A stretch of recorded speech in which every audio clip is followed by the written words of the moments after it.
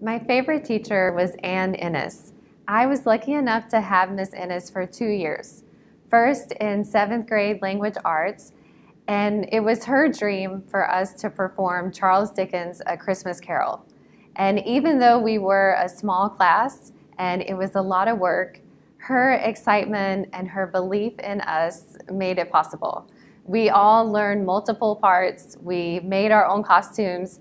I can remember using my electric keyboard to create the sound effects. And it was an experience that I'll never forget. Then I also had Miss Ennis in high school for speech and debate. And I can remember her giving up her weekends to help me prepare for a speaking competition so that I could earn scholarship money for college. At the time, I didn't really realize how dedicated and extraordinary of a teacher she was. But now, looking back as an educator, I really appreciate everything that she did.